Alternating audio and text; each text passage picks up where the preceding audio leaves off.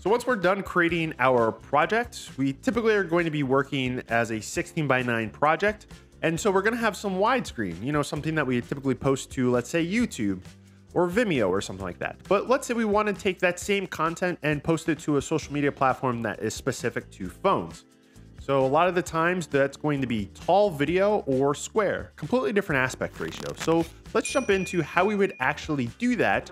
There are going to be some things that we're going to have to deal with as well, with making sure subjects are framed in the middle of the scene, because we could be working with this widescreen and we could have a character over here or some subject matter over here, but we want it to be in the middle of the frame when we go to these other platforms. So let's jump over and I'll show you how to do that. Before we get started with today's video, I just wanted to let you know about my website, jrtv.com, where we have hundreds of different templates available for DaVinci Resolve 17, 16, and 15. All of them are backwards compatible with the newest version of DaVinci Resolve. If you haven't taken a look, the selection of templates is pretty diverse, with everything that you would typically think when you think templates, everything from titles, transitions, infographics, logo stings, slideshows, video displays, video effects, compositing elements, as well as a bunch of color preset tools specifically for DaVinci Resolve's color page. If you're interested in taking a look for yourself, there's a link in the description. The first thing that I do want to say is the tool that I'm going to be using is Studio only, but I will show you how, if you do not have the Studio version of DaVinci Resolve, how you can do the same sort of thing in DaVinci Resolve if you just have the non-Studio version. So first thing we're going to do is I just want to show you quickly the timeline that we're working with. It's just normal content, and we have a dog that's kind of in the middle of the screen, and we have a bunch of dogs running around, so subject matter that's moving back and forth on the screen. And then here we have some people with kind of like a panning shot, as you can see there. So we have a couple of different shots going on here, and I just kind of want to show these shots because of what we're going to be using.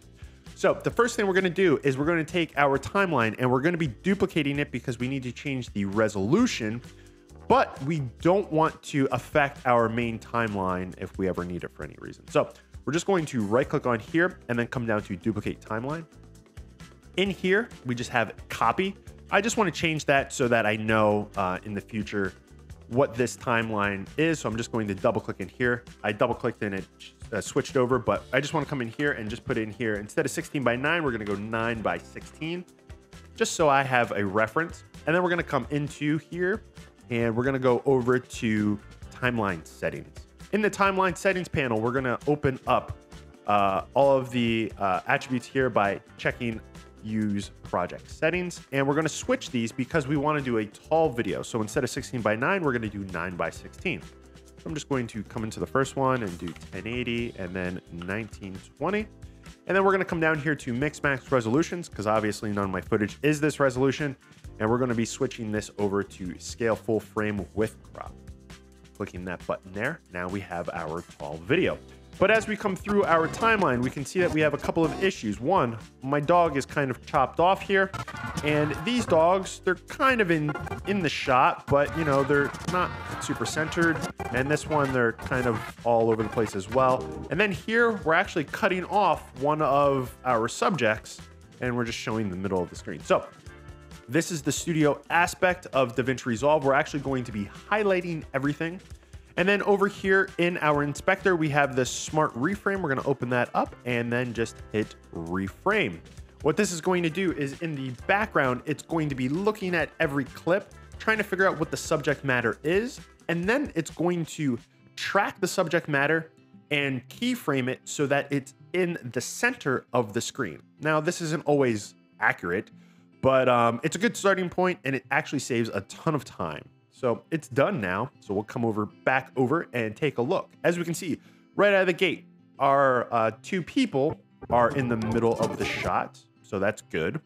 If we come back to the dogs, well, this one's in the middle. That's looking great. And we can see up here, we're having some position changes.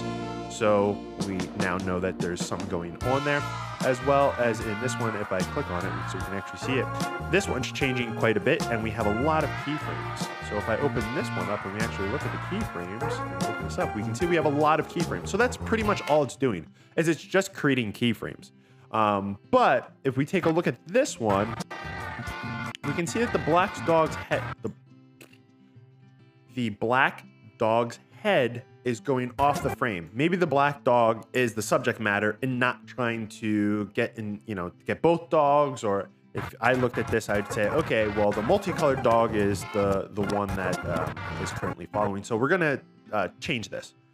So what this is really doing is if I come over here into my transform, it's just making keyframes going back and forth. So if I just reset this, and let's say I had to do this manually if I didn't have Studio, all we're doing is we're just gonna set a keyframe and then come up a little bit and say, okay, well, right there, we're gonna bring it over. And as you can see, we're going up and down. So instead of doing that, what we're gonna be doing is when we hold down Shift and go left and right, it doesn't allow us to go up and down. So if I go back and hold down Shift while I'm doing this, I can go like that, and then go like that, and go like that. And this is how we would be doing it manually, right? If we didn't have Studio.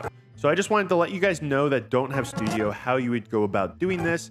And this is all that Studio is doing, is it's just retracking it so that it's in the center of the screen as much as possible. And as you can see there, look, it's looking pretty good. I could probably add some easing curves on there, but I just wanted to give you an idea how that's done. So if you do have Studio, I'm going to show you another aspect of the smart reframe so that we get just the dog to be in the center of the frame. So in here, we're going to go to Object of Interest and then Reference Point. And we're going to really just move this until we get whatever our subject is. Wherever we put our playhead, that's where it's going to be grabbing the subject matter that we want the reference to. It can be anywhere in the shot. So once I have that, I'm going to click this button and it's going to turn on the smart reframing tool. And here we have this little box. I'm just going to pick the dog's head just like that. And now once we have it all set up like that, I just hit reframe. It's going to just take that one clip and redo it. And now let's turn this off so we don't see it. And take a look at what we have now. So we just wanted to follow the black dog, and that's what it's doing. It's following the black dog. So that's it in a nutshell.